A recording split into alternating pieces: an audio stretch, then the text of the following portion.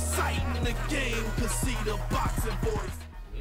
Rob with the Boxing Voice here with the legend here in San Antonio, Tim Duncan, big boxing fan. You just witnessed the card here on the PBC. What'd you think?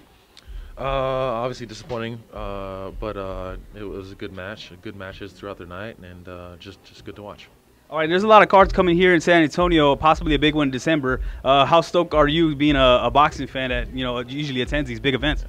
I've grown to be a boxing fan, and with Jesse James involved in all this, I'll continue to be involved and continue to be excited about it.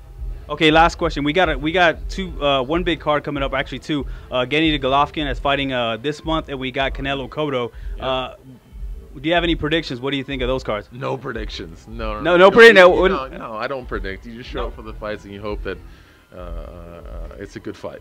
No Canelo Cotto prediction at all. I mean, that's no, I don't do that. I don't do that. All right. Well, what about lastly, any predictions on the NBA season? How's it gonna go? Seeing that y'all got a dynamite team, seeing that you got Aldridge, and it seems like it's gonna be another run. Again, you don't predict. You just show up and you hope for the best.